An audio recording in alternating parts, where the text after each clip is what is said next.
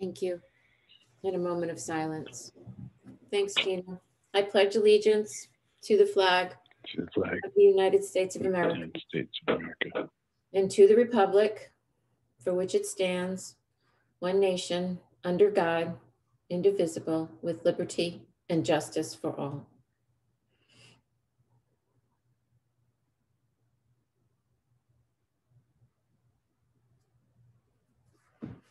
Thank you very much.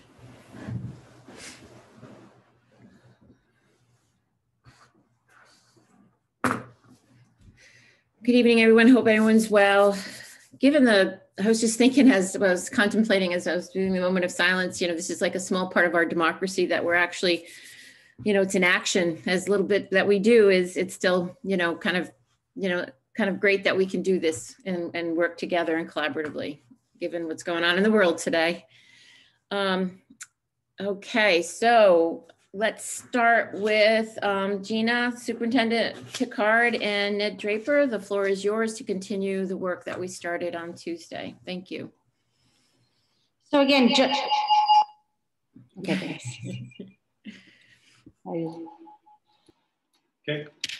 Okay. So welcome back, everyone. I just made sure just to double check, Linda, everyone has all school committee members are co-hosts, so you can also let members of the public in as well, because if I'm speaking, if I miss anyone, and everyone is muted, Linda, so then any member could ask them to unmute, but no one will be able to unmute themselves unless a committee member unmutes them. So just to clarify. So as we went over last Tuesday, or this past Tuesday, I should say, we went over the review of the highlights, really discussing the impact that COVID has had on the budget, as well as items where you would see larger increases that we discussed, which one was being transportation. And then Ned followed up with all of you today with some of the follow-up based on questions that were asked. So I'll actually start there because that's where we left off. So Ned, if you want to just talk through where we left off on Tuesday. Okay, I believe each of you has received the email that we sent out this afternoon. That has the Excel version of the 8-page and the 40-page budget. So that way, if people need to do analysis or comparative, they can, or sorting. We also included details that came up during the meeting. My plan after talking to Sue relative to structure was, I believe you received replies back after each budget meeting last year. So what we're planning to do this year is, because we're going to be all virtual, to do it in an email format and try to get it to you before the next meeting, so you have that information. If we can't answer information on the fly, we will do so. Another part of our plan is also to include the treasurers from each town on those replies, so they're getting the same information and they can use that in their projections. Are there any questions from the email that was sent today?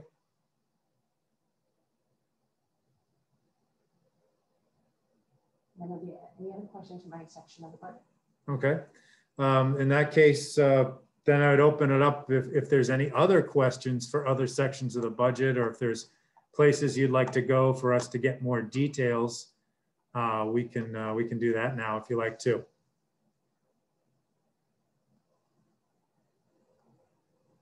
One of the questions then, I'll get us started. One of the questions the committee member Luzon had asked was, what is the value of a 0.5%? And I have to pull my email up. If Craig has that handy, then we can go off of that. I have it right here. Okay. It is $270,375.71.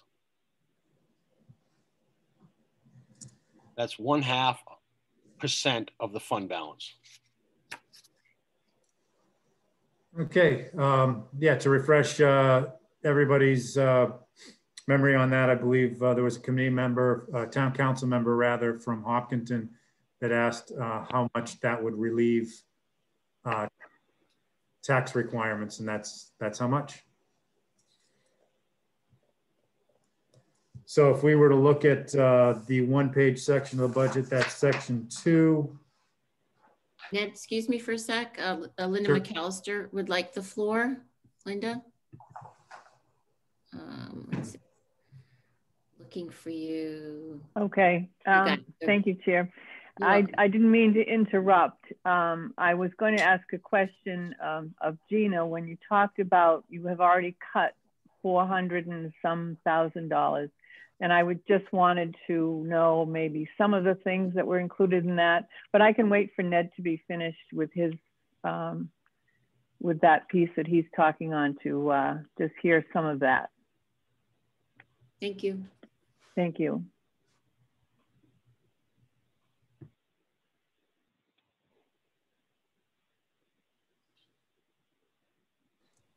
I'll just point out where this addition of 270 would be inserted on the one page, and then I will look up what we had for cuts to the original requests.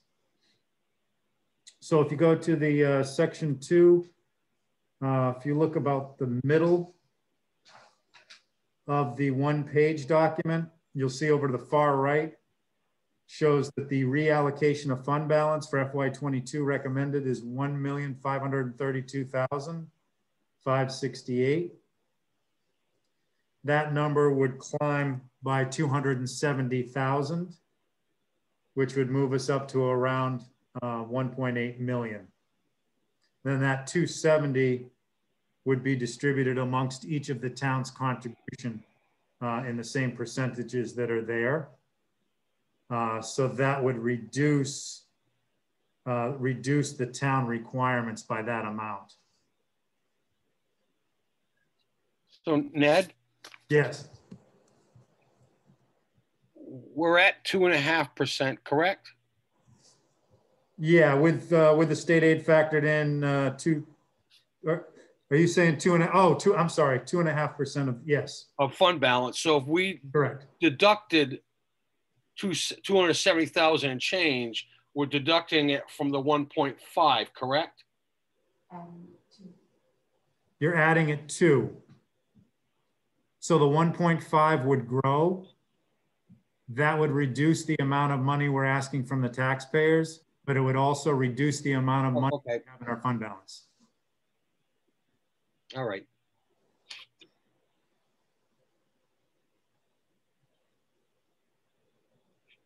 So from an operating standpoint, that means we would have less ability to, weather an unexpected change. Let's say something significant broke, or some kind of operating requirement for RIDE came down. We'd be a little more vulnerable. Hey Ned, this is Gary Ligori. Gary. Maybe this question, maybe I'm way off here, but that 275,000 or so, the request was to give the people some relief.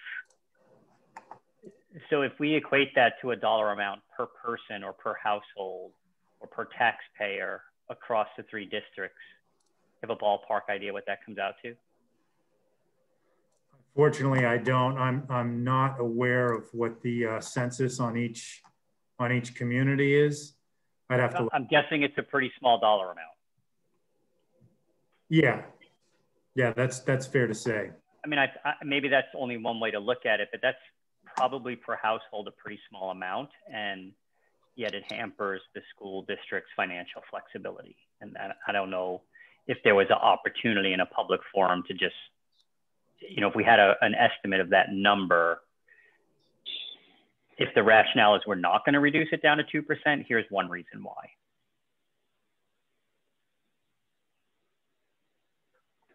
True. Right.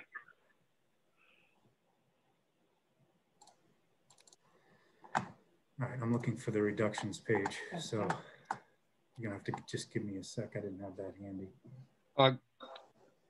Gary, that would give Richmond a reduction of $101,742.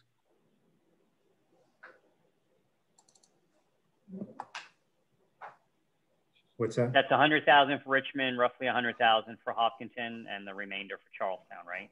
Ballpark. Yeah. Yeah. And then that's spread out by household? No, I don't know how that would work in each individual town. Right. Okay. That sounds great. Thanks, Craig.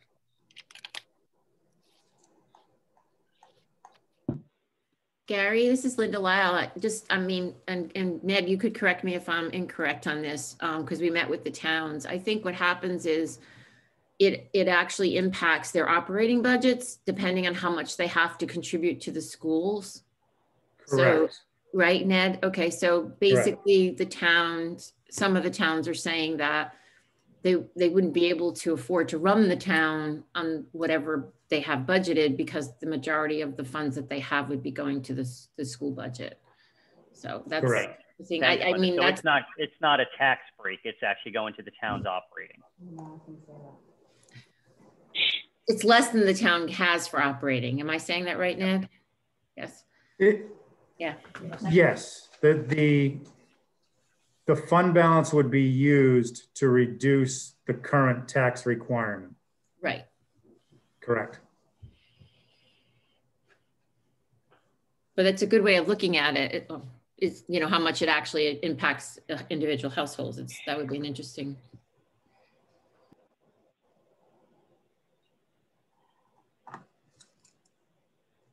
Yeah, that's something we can get back to you on as far as how it comes out relative to population.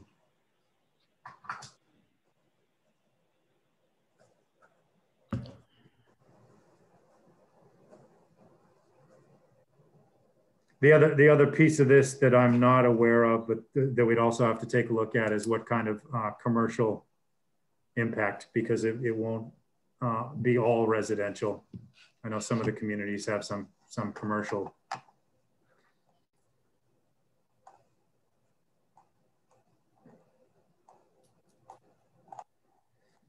Okay.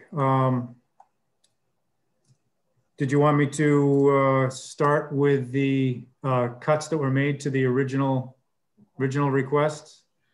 Yes, because that was a question by Mrs. McAllister. Yes, please. Okay. Thank you.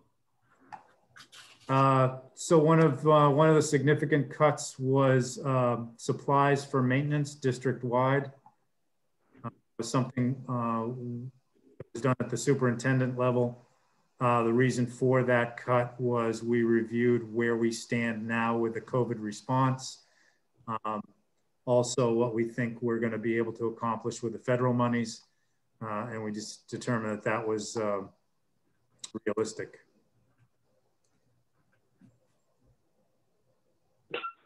The other is purchase services. One of the purchase services for nursing, we think we're going to be able to reduce that. That is a $74,000 savings. We had a special ed tuition that was removed. We determined that that student will not be eligible. We have half fellow position that's being reduced. Value on that is $40,000. Which fellow position, please? That's the ELA, the distance learning fellow. ELA fellow right now. So replacing the distance learning fellow is an ELA fellow.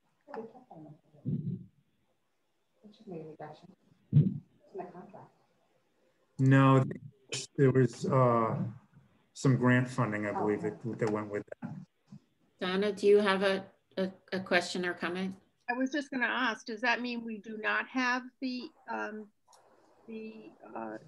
distance learning fellow, or this? No, we will have a distance learning fellow. This was, what's that? Well, we will have a fellow. Okay. A portion of it will be grant funded, so Thank that you. will not need to come out of the operating budget. Thank you. I'll have to dig into it.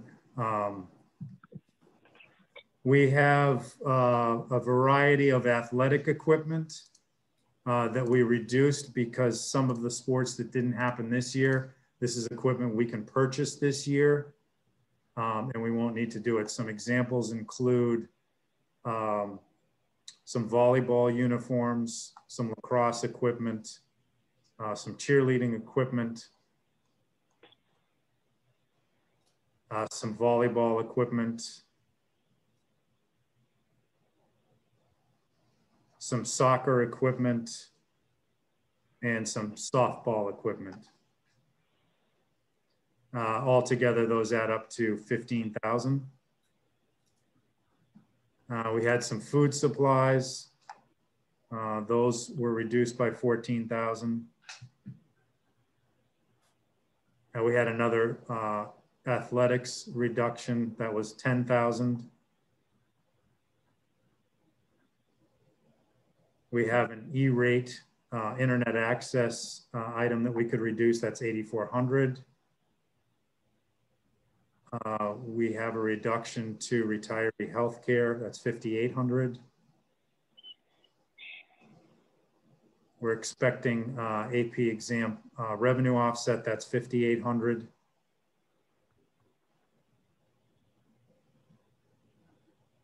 We determined we will not need an e-learning support for pre-K at Hope Valley. That's 5,500. We were able to remove a STAR assessment. That's 5,400. We reduced the repairs to our district vehicles. That's 5,000. We determined that we didn't need a some electronic equipment. That's about 5,000. Another reduction to athletic equipment, that was 3,800.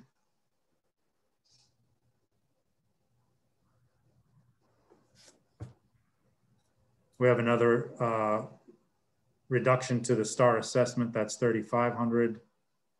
And that's 1, 2, 3 of those at 3,500.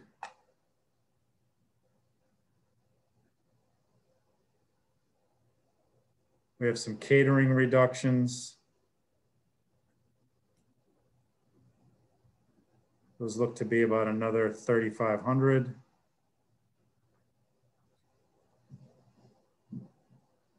We had a reduction to the cost of our Zoom license. That was 5,500.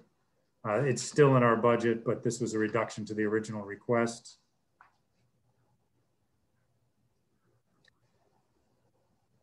We have some grade 5 books that were reduced. That's 3,400. Same in the CALA program. Same in the library program. So that's 3,500 twice plus another 4,200. Similar approach to athletics in the music area. We reduced some music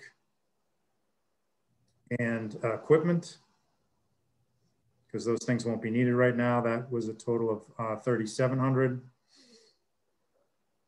We were able to reduce some of our virtual classroom costs. That's 3,200.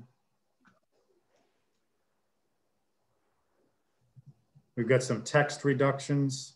That's another 3,200.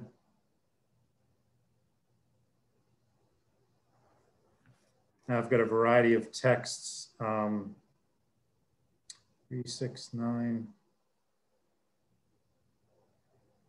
Got another about $10,000 in text reductions.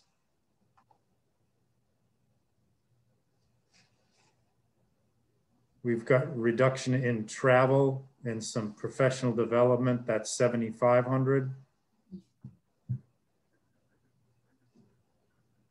Got some reductions to technology. That's another 10,000. Reduction to furniture looks to be another 4,500.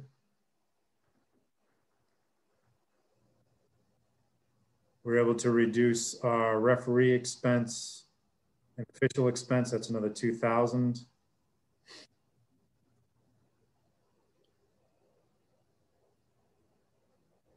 We have Dreambox, Head Sprout, and some Reading AZ licenses. That's another 2,000.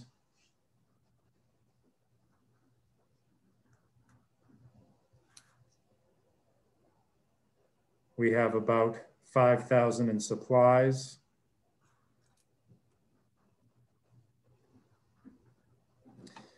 And these are a variety of supplies, but they go through technology, building, a variety of areas.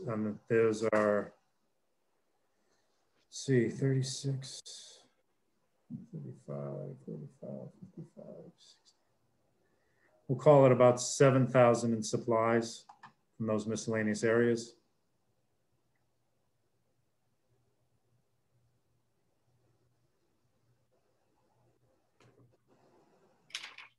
Postage reduced by 1,500.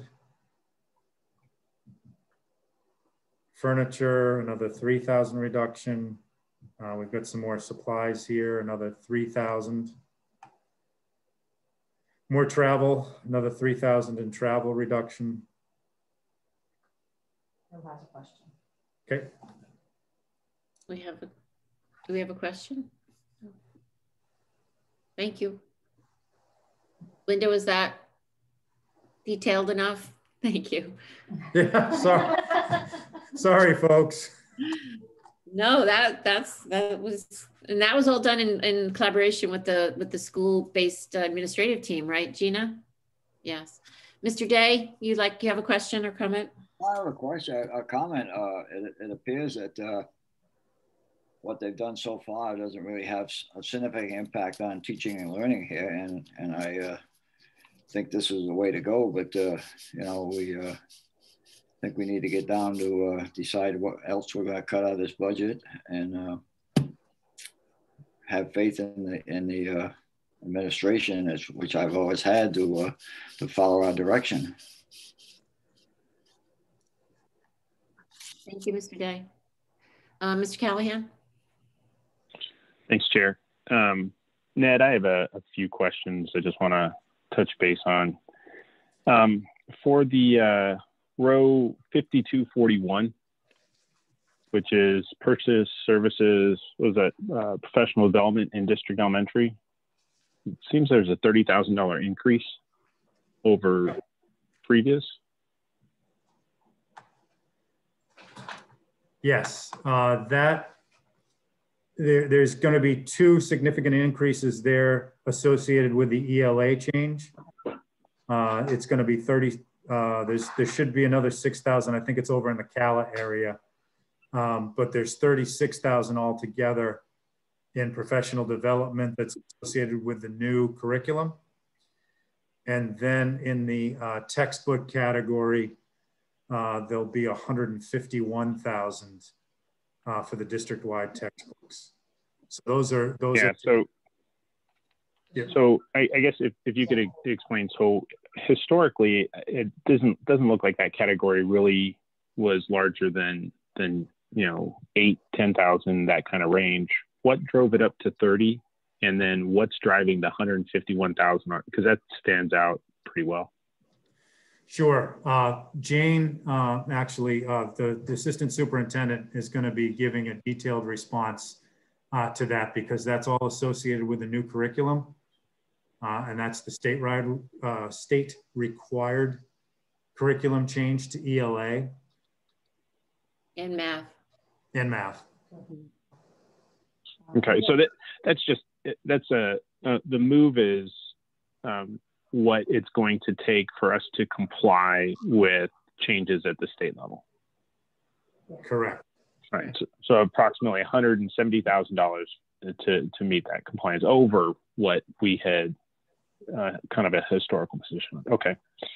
And then I guess a question I have on the rental is this. So this will be row 5632, and this gets to the rental of technology, the one-to-one for the high school. No, I'm all on board for that, but it just seems that we've got, you know, relative to fiscal year 19, $130,000 increase, and relative to 20, a $62,000 increase. But we don't. Why high school specifically? All the other schools don't seem to have that significant of an impact or change.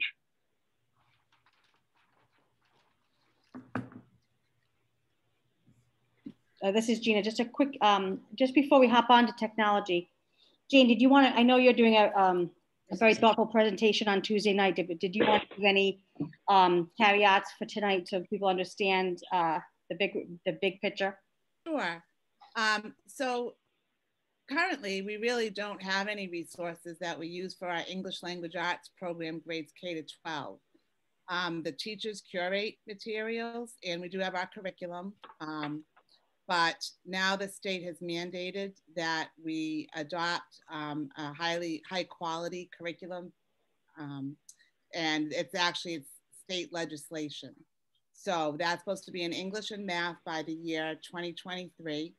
And we formed a committee this summer, and we've done the research, and we've worked with RIDE to research the different programs that are on the RIDE approved list and see what fits best for Charahoe. And that's the recommendation we're going to be presenting to you on Tuesday night. And so it is costly. There is about 20,000 that Ned just spoke about in terms of prior cuts that we were able to reduce in the current budget, things that we would typically purchase that we wouldn't purchase if we adopt the new program. He mentioned STAR, he mentioned some books. So there's about 20,000 that we were able to reduce from the budget if we do adopt this new program in ELA. But we're going to speak to it more in depth on Tuesday and present what it is we're proposing to adopt, and we're really seeking school committee approval for that. Okay, but basically it breaks down to the $20,000 increase for professional development and $150,000 in textbooks. The overall cost of, and this is two different programs. One will be for K to 5 and one is 6 to 12. But for every student K to 12, the overall cost will be about $187,000. But I've got more of a breakdown for you for next Tuesday.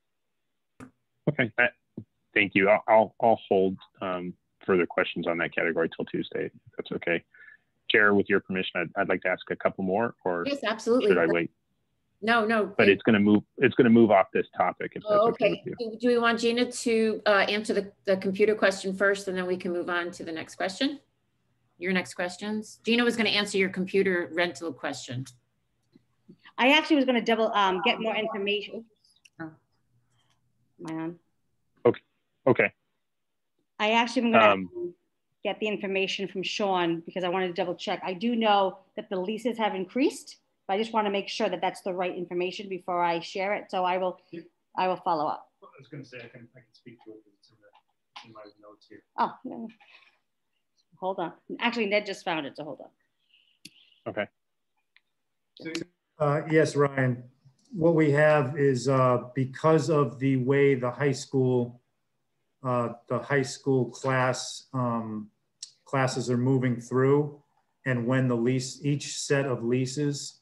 So right now they're set up based on when each graduating class goes through, and when the new classes come in, we have to purchase the new ones.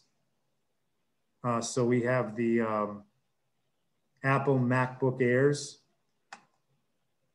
and the way it's coming through is we've got the number of units that are going to come along with each class.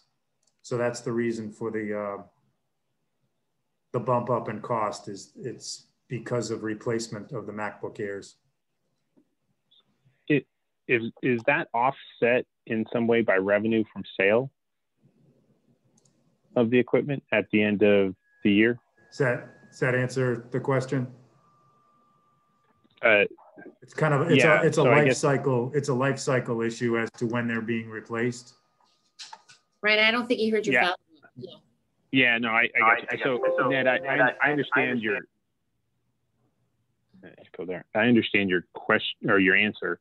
I guess my follow-up is there a revenue listed in this budget that offsets that equipment in any way? Because don't we sell the equipment at the end of the year as well? Yeah, and that would it would depend on what they'll give us. Okay, So but is it captured in this in any way? It would not be on the expense. It would not be on the expense side. How? Yeah, That'll be on the revenue it would side. be on the expense, but there is a revenue portion that offsets. Yeah. Excuse me, Linda, Yes. can I add to that just only because I know, because I wanted to buy a computer, several of them. I was told a lot of the ones that they were going to sell, they had to use because of all of the kids going one-to-one. So I don't think you're going to see the sales of them as high as they were in the past because they were using more of them to supplement the kids and getting everybody on one-to-one. Okay. So I hope that answers a little bit, but I know because I wanted to buy some and I know that they ended up having to put some of them back in to use this year to supplement what we had. Thank you, Donna. Yeah, and just to add to that, one of the advantages we do have in our technology department is they are certified for repair, maintenance, and construction, if you will, of the systems. So they're able to basically move a lot of the parts around and make functioning equipment out of broken pieces, whereas other districts may have to send that stuff out. So okay, we're able to make the most of what we got. Okay. Just as a, I'm sorry, I just wanted to. Sorry, go ahead, Ryan. As an aside, this will also be an area to your question about the revenue side. This will be an area, if there is additional federal funding, we will go after that opportunity for these kinds of costs because of the digital nature. Perfect. Okay. Great. So my next question then will be, I think I know the answer, just to confirm. So row 5674 and 5698, did these switch categories in the sense that one, it looks like we have a reduction from fiscal year 19 on the purchase services for alarms, but then we have service agreements for alarms on another line. Are those offsetting?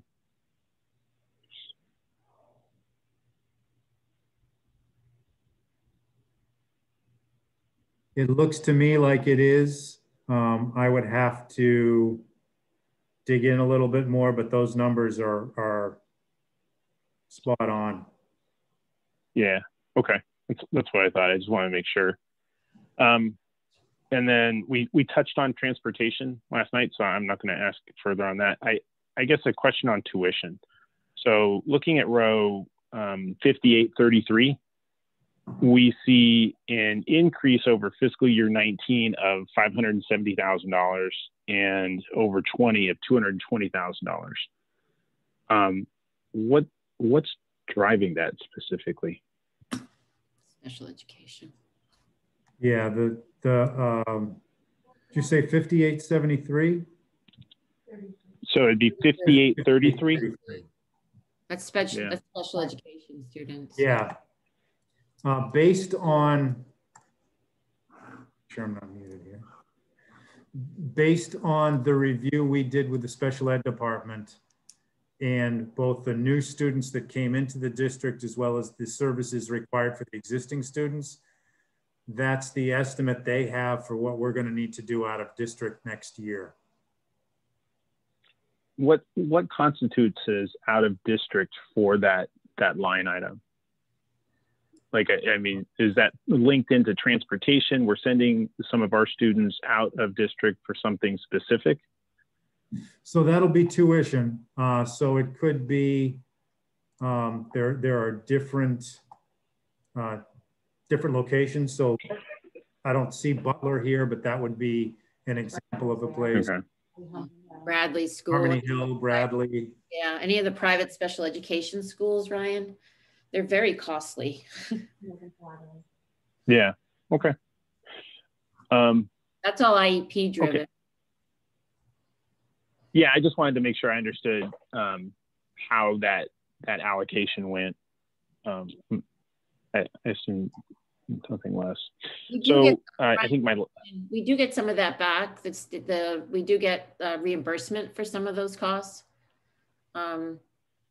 Special education costs, we do get reimbursement. It's usually, I don't know, what is the percentage now? It's not that great. It used to be like 80 or something %, but I don't know what it's running now as far as. I don't know. Yeah. I'd have to get back to you on that. Yeah. Ned? Yes. Since you're in that general area, 5835, I've asked for several years and I've really still never got an answer on why are we paying tuition to CCRI when there's no tuition for CCRI? 5840. Yeah, 5840. 5836. So that, the total, yes. But why are we even paying any? So that comes in two flavors, I believe. There is the dual enrollment, which is a high school student attending. Then there's the, I believe, the Running Start program. So the dual enrollment, it's to your point, the equity, I would say, is in question too, because if CCRI is not a cost for a Rhode Island resident once they're graduated from high school, you know, I think it would be a fair argument to say, well, why is it if they have not graduated? But that's not in our control because that's how the state set it up. But that's why we have that budgeted there. I'm not questioning whether we should budget or not. I'm just questioning, can somebody at least officially tell us that anybody grades 12 or lower, the district must pay regardless? I mean, I'm just curious why kid grad. Craig, this is Gary. And my understanding of the Rhode Island Promise is that you have to be a high school graduate or have a GED and be a full-time enrolled student to qualify for the free tuition. I just find it bizarre that it seems like the Department of Higher Education is kind of offsetting that with charging districts to pay for dual enrollment for grades 12 or whatever to go to junior college. So I just an observation. Mr. Callahan, did you have other questions, or did you? I did. Okay. That's a really easy one. So I think I know the answer. I'm just trying to confirm a couple things. So getting down into custodial supplies, so 6211 and 6310, you know, maintenance supplies. Is this just, I guess, it looks like it's been reduced because of the expectation is a little bit different for fiscal year 22 versus 20 or 19, specifically 20. But I mean, we don't know for certain if we're going to be in a different kind of state of affairs next year. I hope we are. Is the budgeted item, how'd you derive it at that great of a reduction if we're still going to be in a position where we have to do robust cleaning at a high frequency and those types of things? Yeah, we do have, let me see if we can highlight that line. Yeah, we've got at line 6211, looks like our overall is that 133? 13. Yeah, I think what's throwing it off is the adjusted budget, Brian. Our adjusted budget is very high because of the initial investment based on what. Okay. Yeah, based on what we've been finding so far this year, we stocked up each school. We just recently had a review of the inventory on hand. A great example is the face masks. We've got plenty of face masks because what ended up happening behavior-wise is everybody brought their own. So that's a that's a cost we are not going to have again. And okay. Cleaning materials, you know, some of that was upfront costs, like the actual fogging machines, those sorts of things. But I don't think we're going to have to invest in those again. Okay, so this just takes out the one-time purchases and what ended up being an overstock. Okay, and yeah. I assume that's the same for 6310 on the maintenance supplies. Pull that up.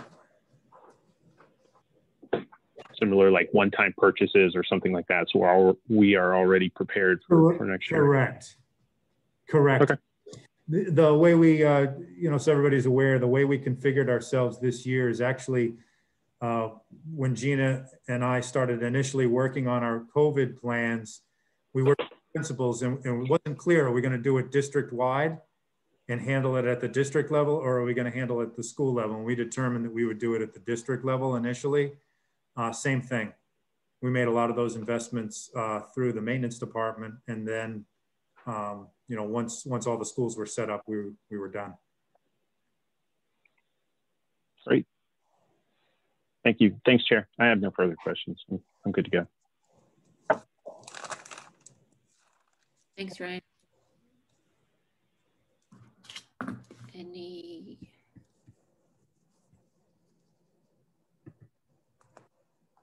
Ned, I don't see any other.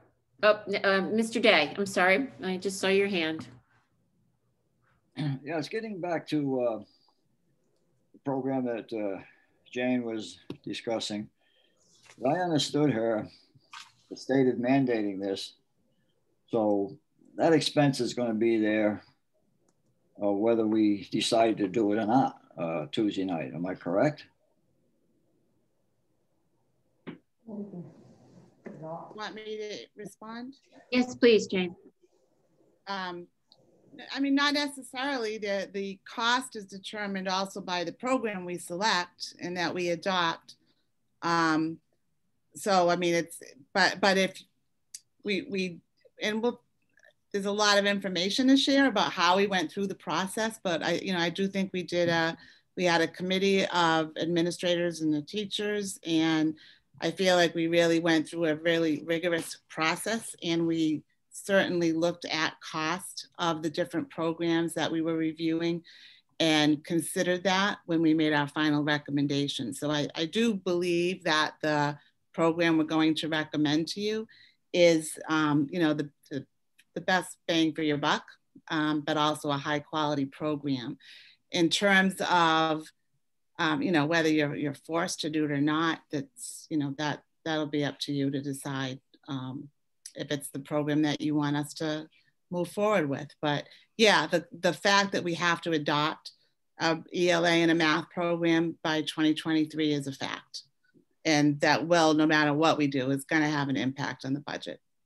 There's no way around it. I'm not questioning that. And yeah. I'm not questioning the thing. I just want to get that out there that people ask me so many times, what is mandated? Right. You know, I tell them the only thing we have any control over is what day of the week we mow the lawn and what color we paint the walls. Because about everything else in this budget is mandated by the state, or we have contractual obligations for staff and contracts with vendors. So, you know, this budget is something that I've struggled with for a number of years, and there's some other members of this committee here that have been on board for a number of years, and it just, I know I'm preaching probably to the choir, but you know, it's just very frustrating when people don't take the time to understand this budget, and then they just continually tell us how we're stripping the towns of their ability to function. Well, you know, this budget is set for a year in advance. The town's budgets are 6 months or less. They know what they're going to be spending for, and we're trying to set a budget going up that we're not even into it yet. So I just want to try to make this clear to some of the people that may be on here, and hopefully they will get behind what we're trying to do here and either support the budget with knowledge or shoot it down with the knowledge. But right now, it happens that so many people just go out there and, you know, want to find ways to cut the budget without understanding that we don't have a lot of flexibility as much as we'd like to believe. One of the former members of the administrative staff over there said that, you know, the state of Rhode Island is the ultimate school committee, and they are. Right. They control everything. Yeah. Adopting these programs is absolutely mandated. It's Rhode Island law, you know, legislation. And the other piece is our teachers have been working so hard since last year. Not that they didn't always work hard, but you know, things changed quickly, and they've been curating resources and pulling things together digitally. One of the big benefits of both of these programs is that they have 100% digital resources. There's also hands-on resources, but to be able to really support our students with distance learning that we've needed to do, it's going to go a long way to really help our teachers. So it's mandated by the law, but it's also timely that we consider this adoption. Thank you. Mr. Day, all set? I have to be. Mr. Bryant, you have your hand raised. We may have to unmute you.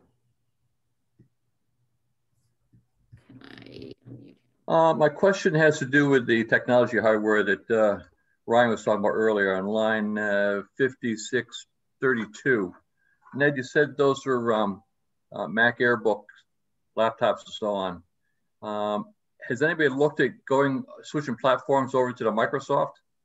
Microsoft is typically less expensive. Certainly the Apples have some benefits, but for that cost, I wonder if there's a cheaper way of doing it.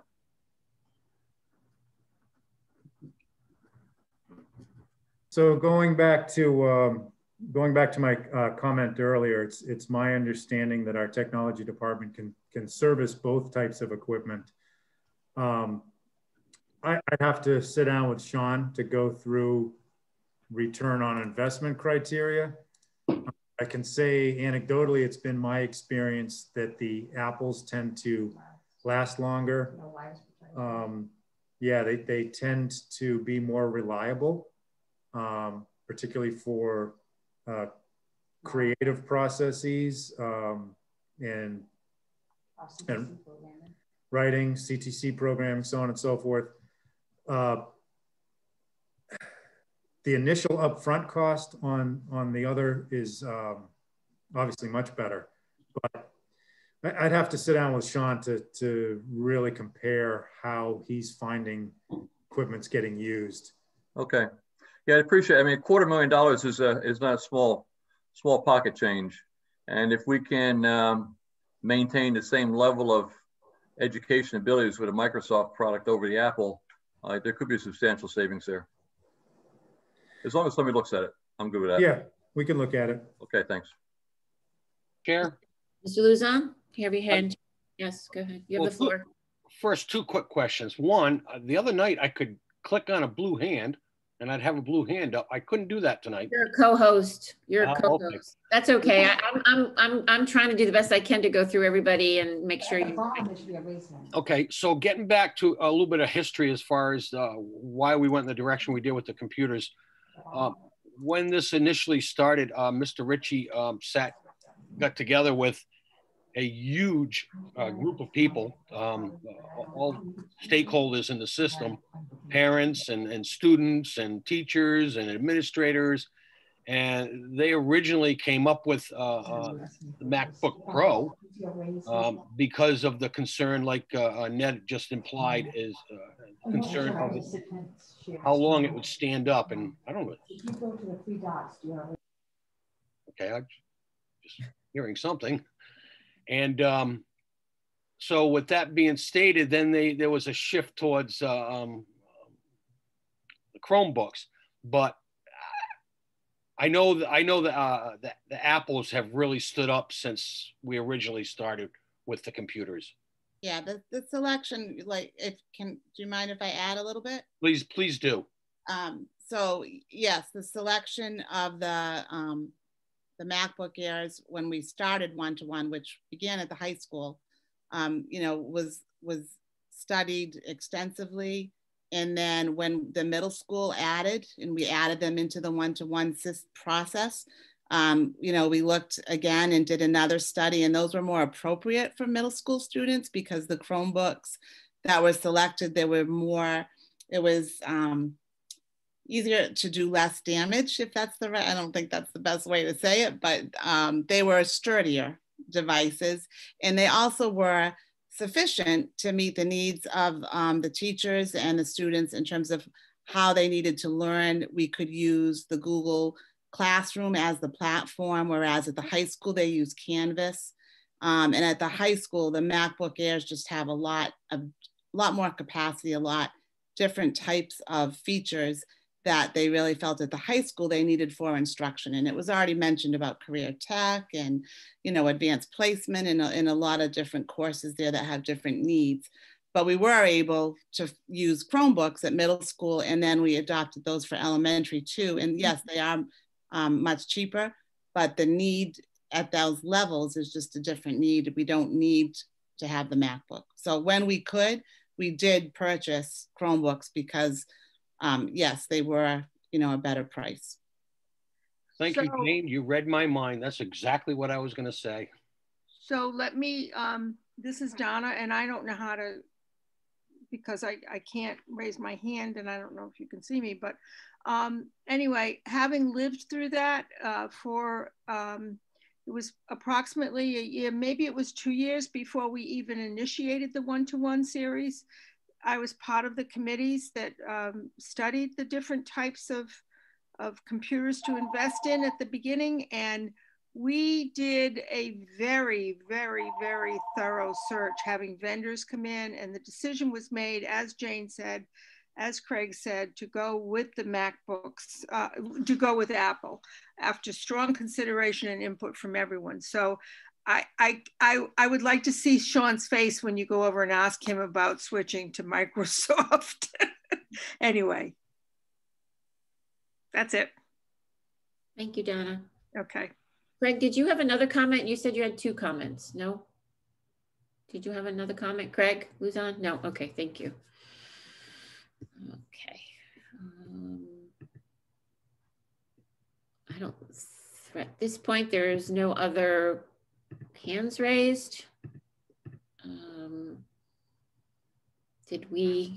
Ned, did we want to address some of the things in the email, or do you think that the email is adequate enough for the committee to be able to look at that? Yeah, I think most of the details were covered there. I don't know, was there any, you know, additional points we can bring forward? I don't have any. I don't know if anyone else does. Anybody, committee members, anything else? I could, if we want to get a little ahead of where we were, I can see if I can pull up that email to share with the group for homeschooling. Okay, thank you. Chair? Yes, Craig? So the other night, I don't know if this conversation was going to be held till next Tuesday, but Gina alluded to the fact that state transportation and categorical transportation funding, a decision we'd have to make. Looks like we have another hour here. So is there any way we could be enlightened on that right now, or? Yeah, no, you know, it's a great question. I think it's sort of like, do we continue? I'll let Ned explain it, but do we continue to pay statewide and it's going up 26%, or do we take everything internally, but then we lose the categorical aid? But I'll let Ned explain that to you. So can I just get to from what I interpreted or always understood, transportation categorical funding? Right. So I've always been on the impression that that is basically was an incentive from the state given to the regional school district because of the size of the area that we cover. When we lost the regional bonus, they gave us, there was a little incentive for transportation funding. I didn't know that correlated to the state transportation contract. I thought they were two separate entities. So are they, or do they kind of go hand in hand? I don't know. So that was my concern. Good question. So it's my understanding that the categorical aid was as you mentioned, an incentive to help us offset the cost for our regional transportation. Now, that said, you know, I've been, because I'm new, been sensitive to if that categorical aid can be adjusted because we take things in-house as compared to the state doing the service, because the state mandated the service, oh, that would have been probably 10 years ago or so. Yeah, give or take. Not sure, but I do remember they were going through that in the 09-10 time period. So when that happened, it required the districts to give that service up and then have the state do it. That has since shifted. The direction we got from the state was that they were going to consider releasing that, and a lot of districts have. Related to that, and hopefully answering that question, I asked another regional district in the area what their experience was, and they didn't have any negative feedback relative to the state process. So yeah, I do believe we could realize the savings. Now that said, I do have a proposal in. I do have a proposal in from Ocean State to start that service. I have not started the conversation yet with the state. But if the school, yeah, if the school committee is supportive of us doing that, what I would recommend is that the superintendent and I consult with the state, see if they're comfortable with us shifting it over to our vendor, and then we start that process. Based on the numbers we've received, rather than see that 26% increase, we'd actually see a savings over our current budget, which could be, you know, that could be a significant savings towards next year's costs. One caveat to that, we're expecting a bid from Ocean State as well as other vendors next week. And we included in that bid package requesting that they take on what is all done by the state right now. So we could have other proposals included with what Ocean State has already given us. Thank you. And just as an aside, the tab 5, line 10 has the categorical transportation aid.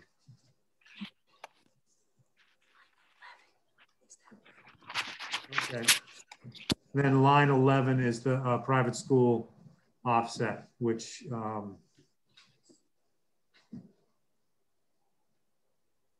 would help us with those costs. Right now, the way the state does it is they give us a credit off of their services, which it shows up as revenue in our budget, but it's not revenue we actually get to collect the way it's done right now.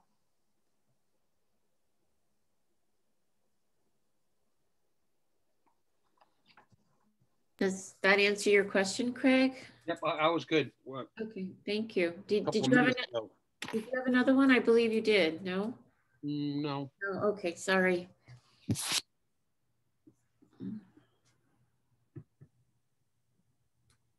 So I guess just to follow that up, not that we can necessarily vote on it because it's, you know, I guess it's budget generally, but I think if there's a consensus for us to go to the state, we'll do that. And then, you know, try to incorporate taking those services in district with the new bid.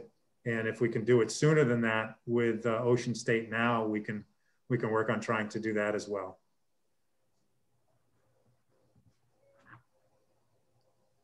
Sounds like a plan.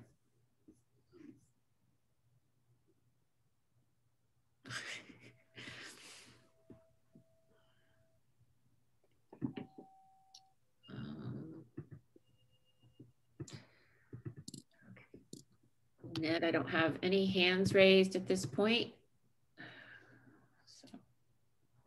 Do you want me to save? I'm sorry. Oh, this is Gina Tiller. Madam Chair. Yes, Mr. Day. Here's my hand here. Okay. I'm sorry. Go ahead. My concern is we've met. This will be the second night. The superintendent will be going to the famous omnibus meeting. And I'm just a little confused as to what she's going to be able to tell the town councils and the number of people that usually show up at omnibus meeting as what we've accomplished in 2 meetings.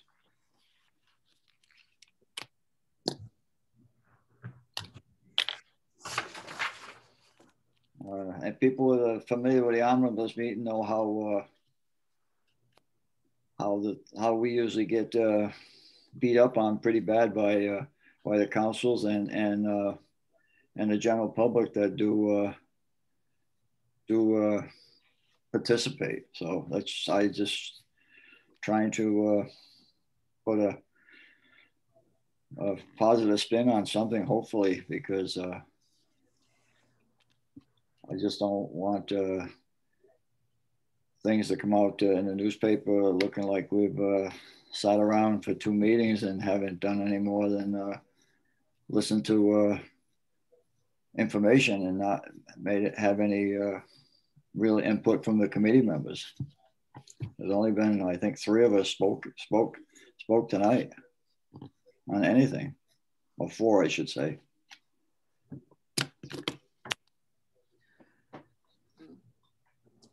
Yes, Linda, Ms. McAllister.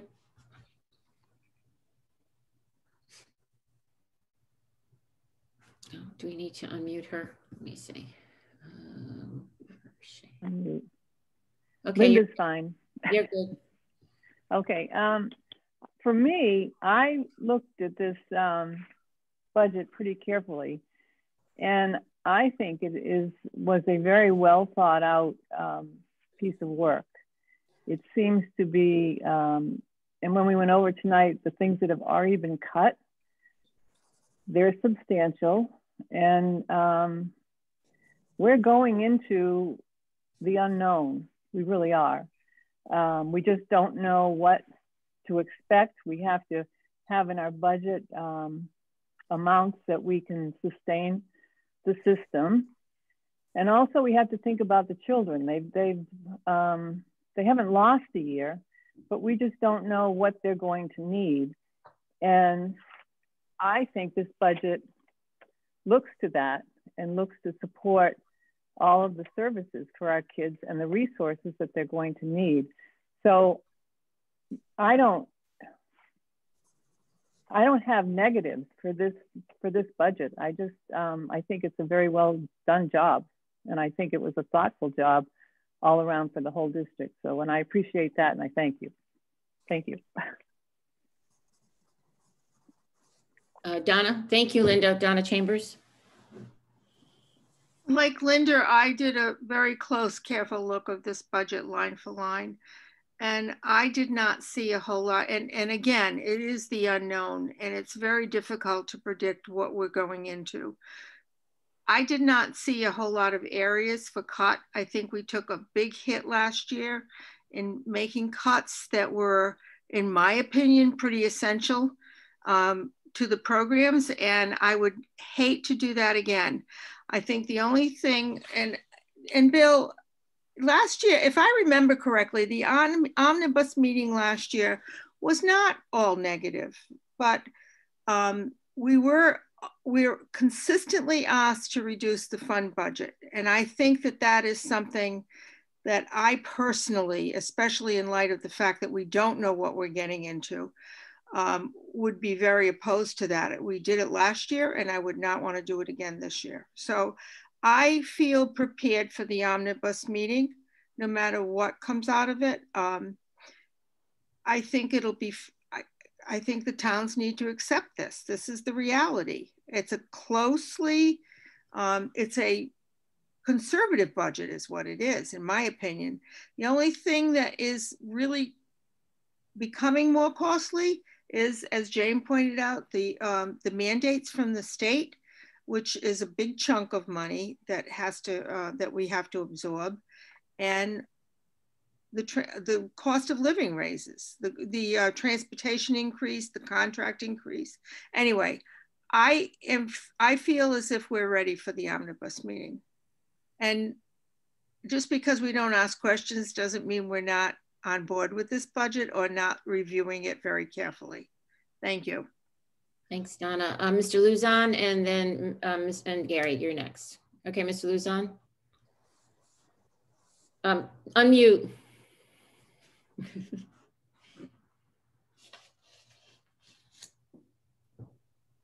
Can you hear me now? Yes, sir. All right. I agree, 100% agree with Bill.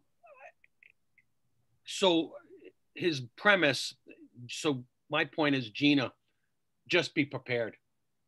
That's all. I think that the dynamics of the town councils, the individual town councils, has changed from previous years, but that doesn't mean that they're not going to be bickering and sniping about the same stuff they always do. We do have a town council member on right now. Now we could ask Deb's opinion on how she feels of what she's seen so far. Just recalling from Tuesday night, I think the town council member from Hopkinton looked at this, and if I remember right, her main concern was the fund balance. Mm-hmm. She looked like she was understanding to the rest of it, which I was kind of amazed with. But the point being said is that was my take on her view. Deb, you've been on this meeting for the last two meetings. What's your view on any advice you can give to Gina? Mr. Luzon, may I have Mr. Liguori speak first, and then I'll have Debbie speak. Right, Mr. Liguori, you're next. Linda, thank you. I noticed that Lauren Cachola raised her hand. Yes, so yes, she did also a town council member. I'm not sure if you knew that one, Craig. So if her response is in relation to Craig, I'm happy to defer to her for the moment. Okay, thank you. Lauren, you're on, your hand is raised. Can you mute and speak, please? Unmute. There it goes. It wasn't allowing me to unmute. Yeah, I'm from the Richmond. I'm just here to listen to the budget because I noticed last year that was a big concern. It was a big concern for me, just mostly for the kids. So I'm on whatever is best for the kids and whatever best for the teachers and the school system itself. So I just want to know I'm an advocate for schools. So, well, thank you very much. Deb Carney, do you want to speak? Hi, everybody. Hi, Deb. I'm just going to add, I think you guys are doing a good job going through the budget. And I agree with the fact that there's one big unknown with this upcoming year. Nobody knows exactly what's going to happen and whether or not you're going to have to go back to virtual full time. So I think you're doing a good job with the budget. Last year, you didn't get too much pushback from Charlestown. So, you know, we're the ones with the lowest enrollment, so we're impacted the least with all this. But so far, I've appreciated the discussion and the questions that were asked. So I thank you for that. Thank you, Deb. Donna, you have the floor, and then George. Okay, so I'm just gonna suggest, in light of the omnibus meeting, that Gina, you be prepared for addressing the newer and fewer that came up when Sharon first learned about it, and it was all new to her. So you might want to give, it's opening a can of worms, I understand that, but you might want to give them a preview so that they can come to our school committee meetings and learn more details about it. I think that, you know, because it's such a capital expense, it's going to come up during the meeting. Anyway, just a heads up. Anyway. Linda, I'm sorry. I deferred to Lauren. I didn't say that. I didn't Oh, I'm sorry, Gary. Please, okay. You can speak now, and then George. Thank you So much. Thank you.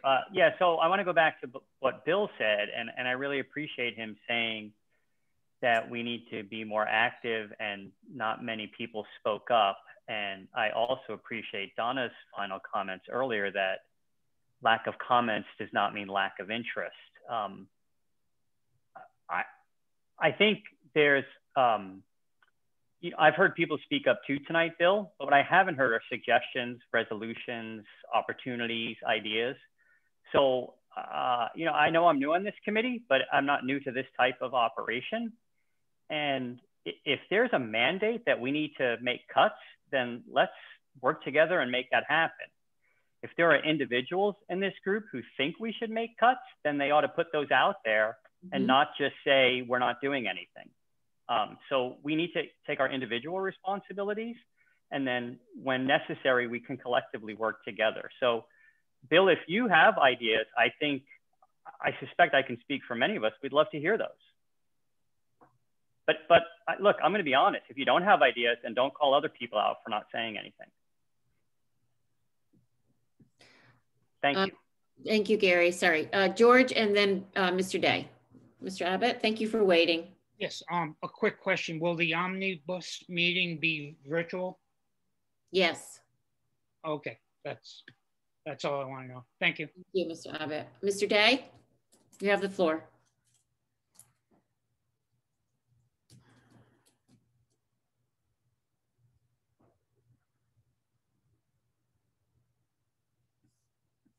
Oh, he can't get, let me see. Let's see, where is he? Okay. I made my statements not to upset anybody on a committee, but I wanted to be sure, and Greg alluded to it a little bit better than I did, that, you know, this is new territory for Gina, and I've been going to these omnibus meetings longer than anybody in this room combined. I know how vindictive and how rough town council members can be when they're speaking before their fellow citizens, making themselves look good. So it's not that I have any ideas or any criticism. I just want Gina not to be blindsided and not to walk out of there with not a good understanding of how rough and tumble omnibus meetings have been. And if everybody looks like they're comfortable with this budget,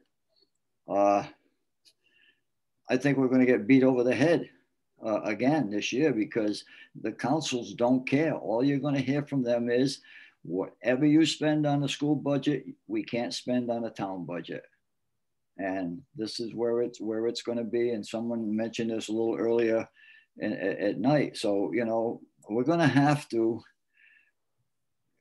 I think Gina's going to have to, you know, not convince, but convey to the people, because she does normally the superintendent does most of the communicate, and that we are open to keeping a budget that will satisfy the taxpayers and the students and the staff. And, you know, a lot of the staff do work and live in, obviously they work in Charahoe, but they also live in the Charahoe town. So they're taxpayers in this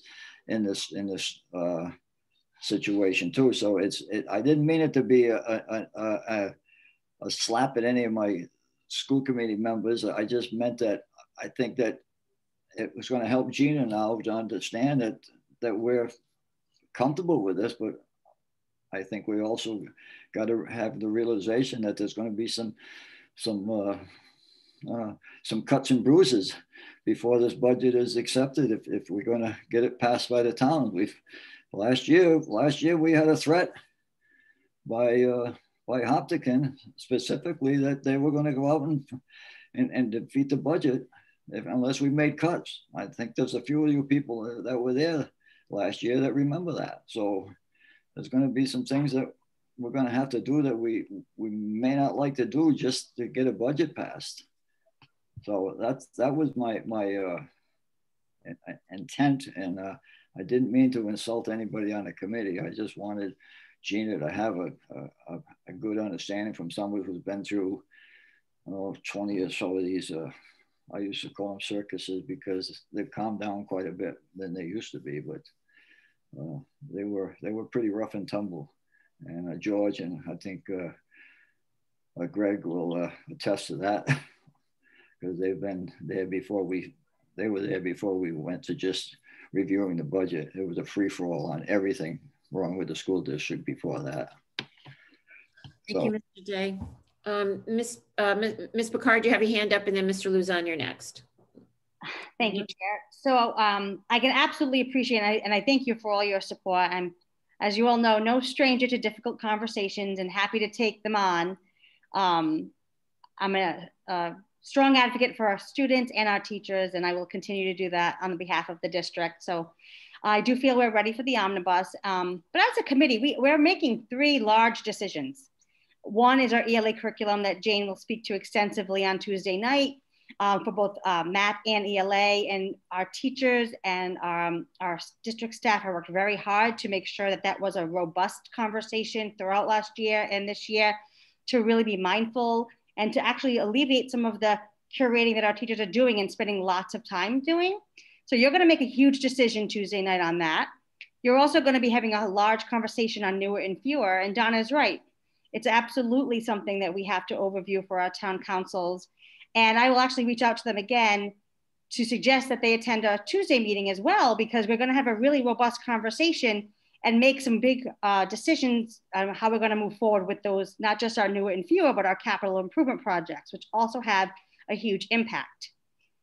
And as we move forward, the busing contract, right? We're going to make decisions on that as well. So those are our 3 largest changes, and you're making those decisions Tuesday night. So I do think that as a committee, what I've seen in my short time here is that you have all been strong advocates of the district and the students. And what I hope you see when Ned reviewed our reductions already is that we tried to stay very true to our teaching and learning, because that's the business of our work. And we're really trying very hard to keep those guardrails up and safeguard that.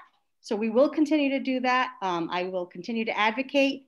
I recognize that our taxpayers, everyone's getting hit hard this year. Nobody wants to see large increases anywhere. But I can tell you, and I do appreciate the conversation around the conservative budget, we do think this is fiscally responsible. We don't think there's lots of areas to roam. We also know there's conversations throughout our school improvement teams with our parents around classroom size.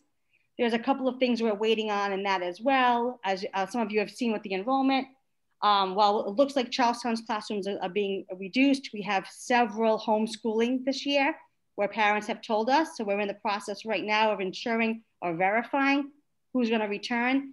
If that doesn't happen, we may have to do some cuts in some classrooms if we know parents are not going to select to come back.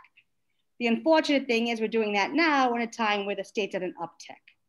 So while they could tell us right now they're not going to come back, we could close that classroom and then be in a position to open it back up in the summer if that changes.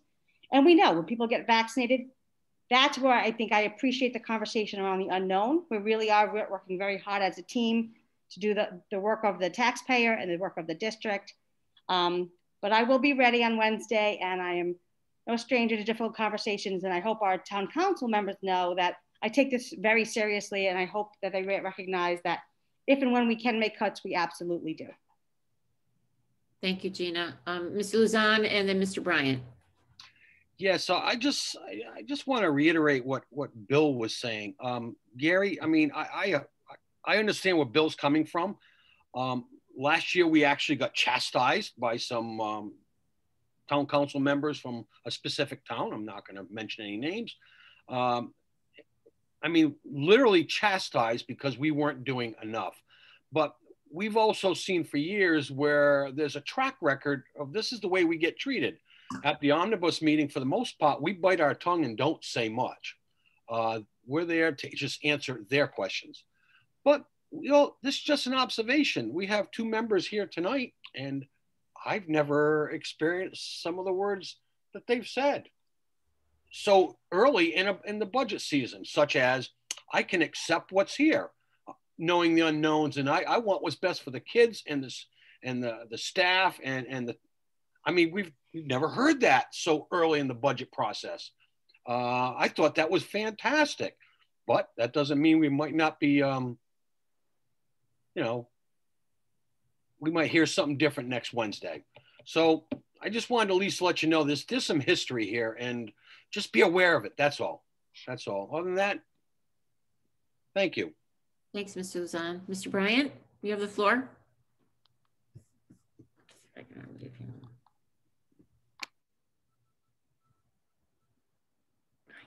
it. Can you unmute?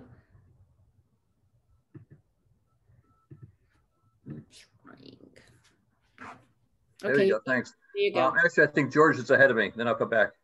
Oh, I'm sorry, George. George, go ahead. You missed me. No, I'm sorry, I'm sorry, George. How could I miss you? I know, I'm big enough. Right? Just a general thing. We should be considerate of that the towns are oftentimes worried about not exceeding the 4% cap.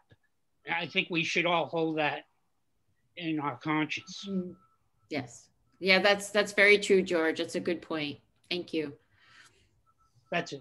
Okay. The reason why I got involved in all this was being from Hopkinton, and the pricing of cost of taxes going up each year is something that's very, very challenging for somebody that's on fixed income now. So I got involved in this to verify that the money being spent in the share host system was spent appropriately, and there weren't better avenues to find cost savings. That's why I brought up the discussion about Apple versus Microsoft computers. I did look this thing over very carefully. First of all, I'm very much against raising taxes at all. Fixed income, it's an issue. But I looked very carefully at this thing, and aside from the computers, and aside from some things I see in capital improvements, I also agree that this is a very solid and a very well put together budget. I don't see anything in here that, from my standpoint, as a resident and as a former business person who's quite familiar with budgets, any place you're going to save any significant amount of money to make it worthwhile diving into it deeper. I do think there's some savings in the capital expenditures, and as Gina alluded to earlier, the discussions concerning fewer and newer is going to be a big deal, and I think that's going to play into it as well. Saying that I don't want my taxes to go up, I want to temper that with the thought that sometimes spending $1 today saves you $5 tomorrow. So if it is presented well in the future meetings to the general public and to the town councils, I think that they will see that a slight upcharge today is going to save lots of money over the coming years. I think that's money well spent. That being said, I would like to discuss the capital budget before we end tonight. And I'm curious, I see Bob Marvell and Steve Moffett here from Hopkinton. I'm curious of what their thoughts are on what they've seen and heard here tonight. That's it, thanks. Thanks, Mr. Bryant. Thank you for your input. Ned, do you want to talk a little bit about the capital improvement page? Sure. Thanks. And then the 2 people that were called out by Mr. Bryant, if you want to speak, please let me know. Yes, please. Yeah, we'll put that up on the screen while we talk about it. It's thank you. tab 6 in the budget book.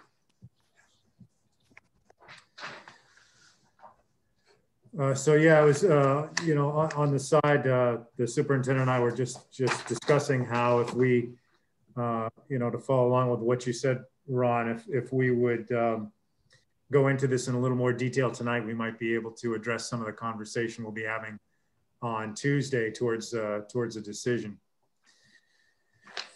So the budget you have before you here is based upon the review that RGB did and is part of the necessity for school construction process we went through. What was determined was we know we're going with the knowns. So the projects we have here are based upon what RGB has determined from their field review.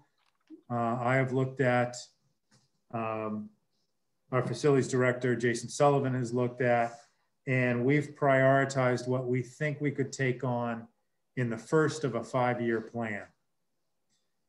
Now, some of these projects will require your review, definitely some discussion.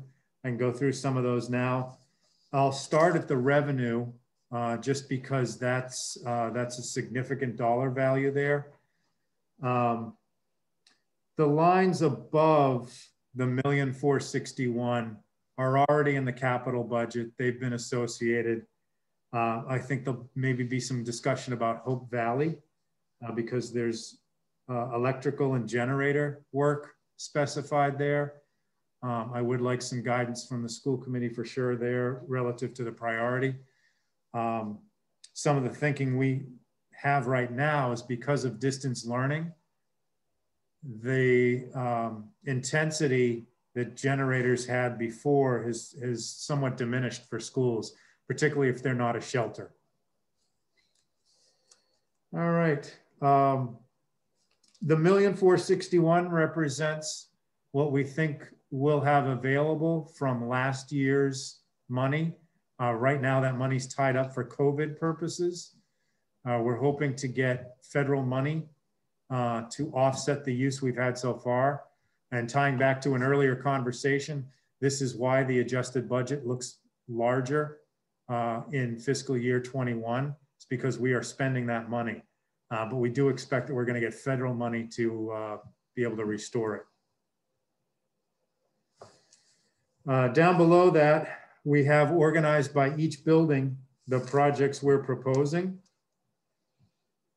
One of the projects I would definitely say we stick with because it's really been essential to taking care of things like HVAC failures, domestic hot water failures, some other repairs, are the $30,000 lines you see at most schools because those are for either deferred maintenance or emergency equipment replacement. And that's really been a terrific resource to have.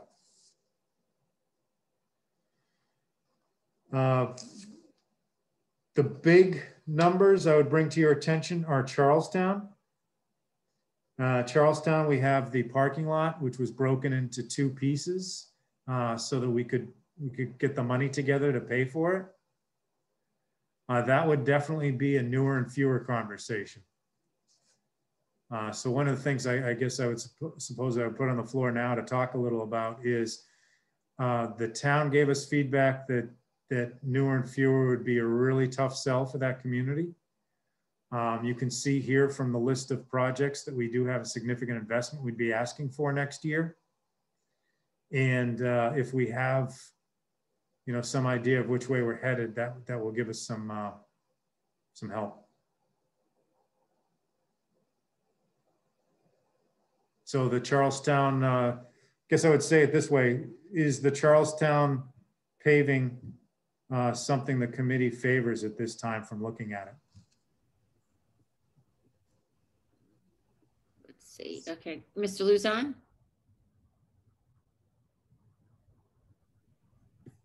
Ned.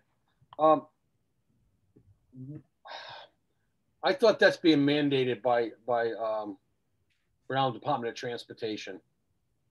And how long can we postpone that from what you're implying by asking us? So my understanding of a portion of it was, I do know right now, the engineering is still being done, and there's an issue between Department of Health trying to figure out what they're going to require because the well is close to proposing that the drive goes. So right now we're pending state guidance on what they'll accept for a design. Okay. Any other comments from Charlestown? Just, Donna? yeah, just that this has been under consideration for quite a while. Years, yes. And it's really, I mean, if we put a Band-Aid on it and we're not going to have newer and fewer and make new construction, then we're going to be sorry in the end. I don't know. I don't have an opinion on it. I just know it needs to be addressed. And the newer and fewer may or may not happen. So yes, I do think we need to at least do something with it. I'd be anxious to see what the design, what comes out of the study that you're going to present, Ned. When are you going to have that study, Ned? We expect within the next couple of months the state agencies will conclude their review. Yeah. We should have prints available. I mean, we really have to consider holding that money in the budget for this purpose because it's really necessary and we've been putting it off for a long time. That's my opinion. Ned, this is Linda Lyle. Could you talk a little bit about the $500,000 for the CTE program? Just a little bit about why it needs to be done, and that's a big amount. It's a big commitment for sure. Yeah. Yes, I spoke to the director some today just to follow up. We had some discussion on this during our pre-budget process as well. And just so everybody on the committee is aware, not only did the conversation with the principals include the line item budgets and the detail we got into tonight, but it also included the capital planning and to get a feel for what their educational priorities were and how that might impact the physical facilities. So this falls in that category. I believe there is an agency that certifies the culinary programs that's going to be in during the spring to take a look. We put this on our radar because based on the age of the equipment and some of the practices in the program, you know, they may need this. However, I think it's something, you know, because of the size of the investment, might be something we can do in pieces. And it'll also be influenced by what this accrediting agency tells us. Okay. So okay. It's definitely something we can look at deferring or resizing depending on the feedback we get. Ned or Gina, as far as that, I wouldn't want to impact students' ability to get certified, or is the current kitchen in such a disrepair that they're not able to do that, or is this something that it just needs to get updated at some point because it is an older facility or older kitchen? Do we know? So my understanding at this time, it's functional. Okay. It is working. My understanding is they're able to deliver their program. I'm not aware of significant failures or problems that are getting in the way of delivering the education. Okay. And would this be, I know you said too, for state aid, you have to have it included in your 5-year plan, to be eligible. If we kept part of it, would we still be eligible to maybe, to be eligible to get some state aid for any kind of work we do there? I wouldn't want to. Yeah, well, I believe, so I'll answer that in 2 pieces. Okay, thank you. For the culinary program specifically in that equipment, I imagine there'll be some additional conversation about that because that's not quite as straightforward as facilities work. Okay. So I think there will be some questions from RIDE as to why we're investing that money and why is it, specific to a program. So that's one piece of it. The other side of that is, yes, we would need to have a complete list approved and submitted through their housing aid process to get the 61% back. Right. Okay. Thank you. I'm sorry I interrupted you, Nat. Did you want to maybe go through some of the other high ticket items? Madam Chair. Oh, yes, Mr. Day. I'm sorry, because when sometimes when we have something up on the screen, it's hard for me to see everybody, but please, Mr. Day, go ahead. I'd like to comment on the Charleston paving project. Yes. I'm somewhat familiar with the property over there. I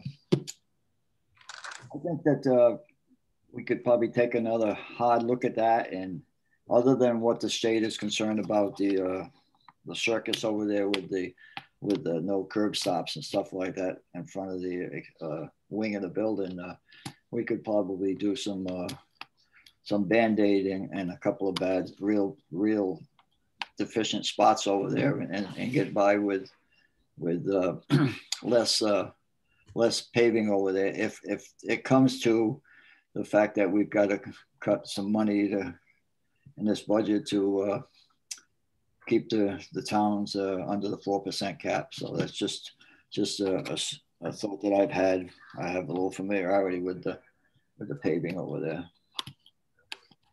Thank you for your input, Mr. Day. Is there any other?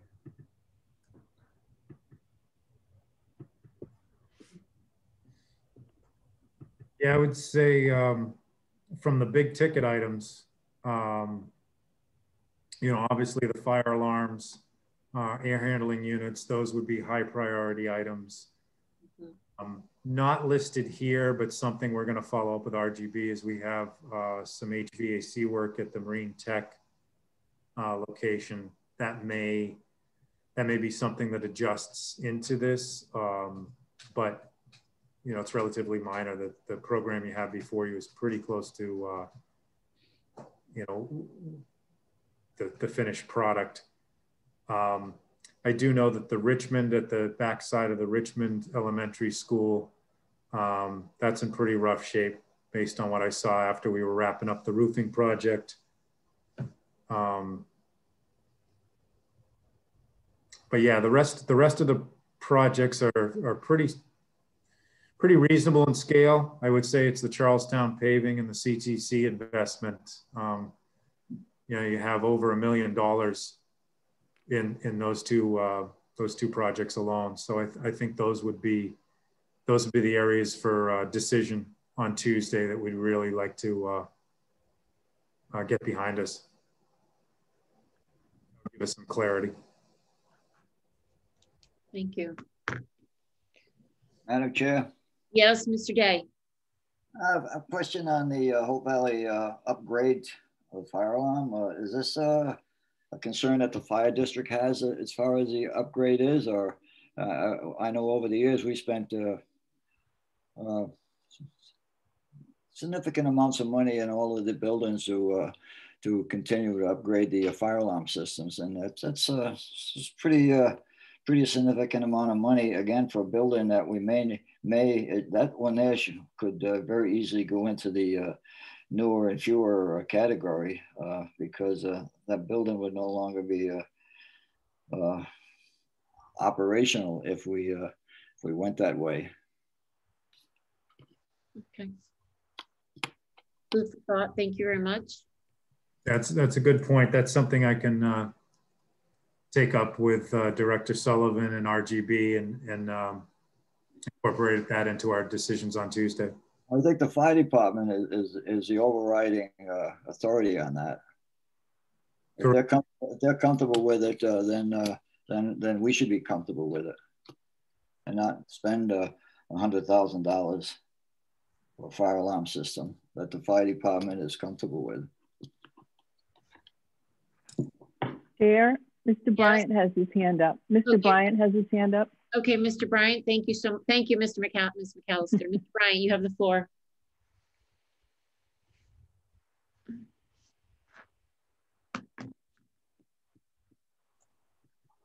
Okay, there we go. Sorry about that. That's okay. I was letting Ned finish up anything he had on his big ticket items, because the ones I was looking at, for the most part, are smaller ones. Each of the, or a number of the schools have an addition of a new thermostat mixing valve station for the eye wash stations. I can't comprehend $5,000 and $7,000 for that kind of a thing. A new station is about $200, and a mixing valve is under $100. You're talking 2 weeks worth of labor to install it. Seems like that's really far out of whack. So that's on all of the schools that have that mixing valve.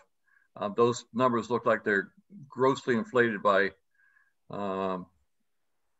thousands of dollars, many thousands of dollars. Especially when you look at the copper water distribution at Ashaway, you got $10,000 for that, and then $7,000 to put an eye wash station in. The numbers just don't match to me. It makes no sense. Roofing repairs at Charlestown, $20,000. I'm not sure how bad the roof is, but that sounds a little pricey as well for a repair on the roof. If you're replacing it, that's one thing, getting the big bucks, but repairs, that's kind of high. And then in the middle school, replacing the gym. I hadn't heard anything about a gym problem. I had taken a tour on that last summer. Why does the gym need replacement? You're talking about the air handling unit? No, it says, oh, air handling unit gym. That's what it is. Okay. I thought it was replacing gym. Okay. Okay. All right, that's what that is. And then where else did I see this here? There's something else I saw that made sense. If we go with fewer and newer, we need to spend the money on. Go over to here. I closed it. That bigger. Well, there's paving projects for the newer and fewer, and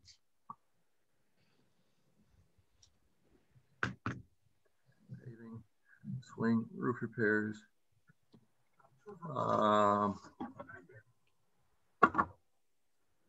Culinary.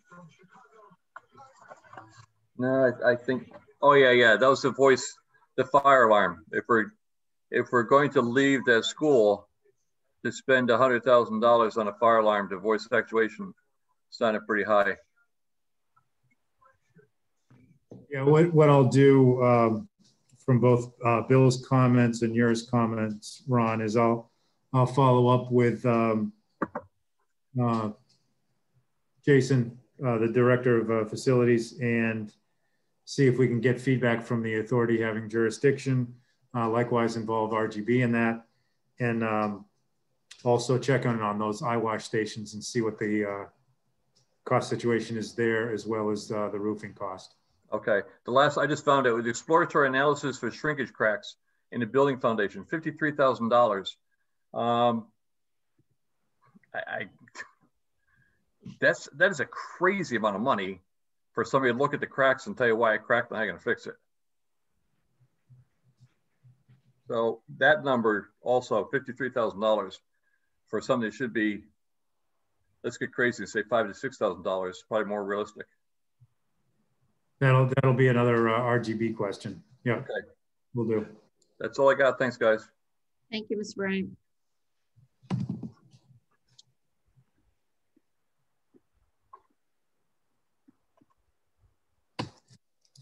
Does anyone else have any other questions on the this sheet that we're looking at right now, the capital improvement plan? I don't see any, Mr. Draper. All right. Well, I just I just say to the committee and the participants, thank you very much for the feedback. I think what we just did tonight, to the degree it helps with everybody understanding the value of their time, I think this will really help for Tuesday. I will work on getting the answers for the questions we had, because that'll give us clarity on the direction. I'd also say from a financial standpoint, the way this could shake out, and I'll use one of the Charlestown paving projects as an example. So that's $385,000. as a dollar value on the expense side. That in turn can affect up above the 1.4 million we have on the revenue side, which would come from the fund balance. So that is something in your tool belt that we can use relative to what we just talked about.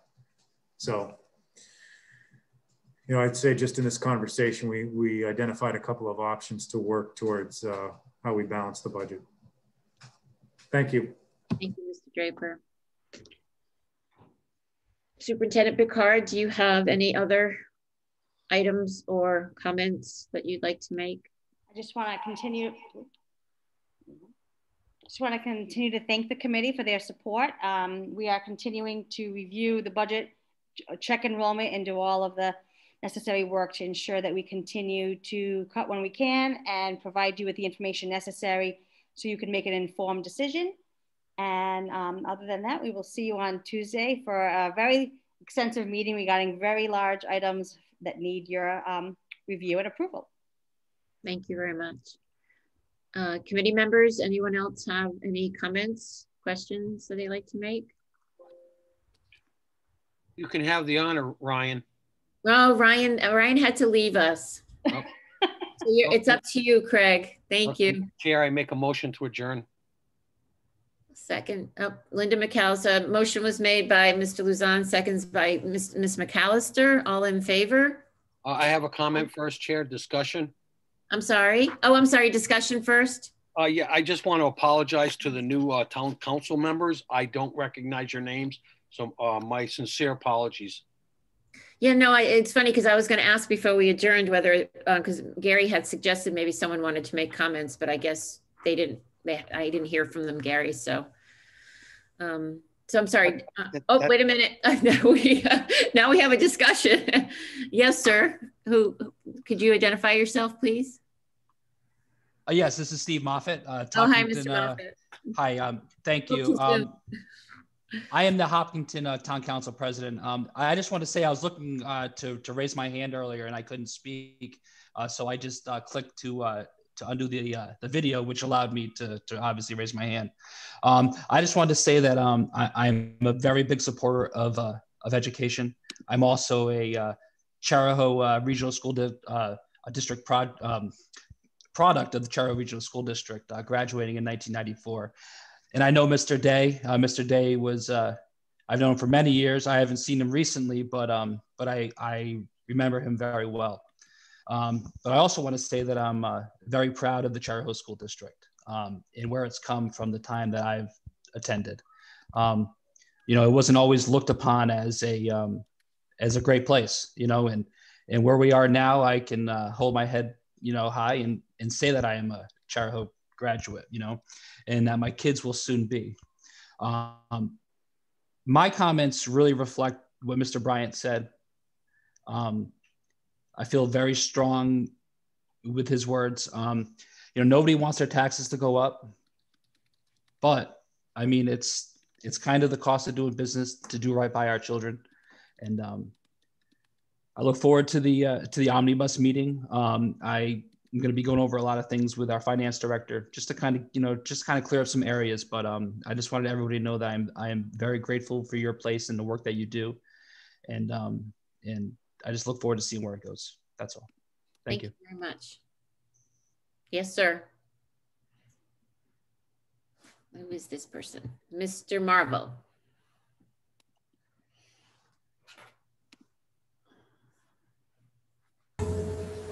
There, can you hear me now? Yes. Not yet.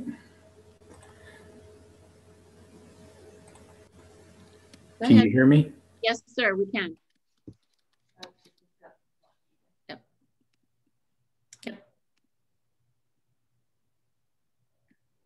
Are you able to hear me now? Yes, yes, we can. Yes, okay. Sorry about that. I had some technical problems. So my name is Bob Marvel, and I'm also one of the new town council members for Hopkinton. And I just want to reiterate what Steve Moffett said and Mr. Bryant. I also appreciate and understand the necessary process of getting through the budget and understanding what the costs are of providing a strong education system. And I think that I've only been a town resident for 5 years, and neither of my kids ever attended Cherry Hill school systems, but I am also proud that, you know, I live in an area where the school system is one of the strongest in the state. And, you know, it comes at a cost, and you have to pay that cost. But at the same time, you know, Steve and I are in the position, as Mr. Bryant said, that, you know, our taxpayers who we're accountable to, you know, don't want to keep paying higher taxes, and they complain every year when the taxes go up, and we have to find the savings somewhere. But I do understand the process. I appreciate the process. I appreciate the hard work that you all are doing. And I also look forward to the omnibus meeting. Thanks. Thank you. Thank you both for speaking. So we're back to, that was a great discussion, Mr. Luzon. So we had a motion to adjourn by Mr. Luzon, a second by Ms. McAllister. Any other discussion at this point? No. Thank you. All in favor of adjourning? All right. Good night, everyone. Okay, unanimous. It's unanimous, Donna. Thank you so much, everybody. Have a great night. We'll see you all Tuesday. Be safe. Good night, everybody. Bye-bye. Bye.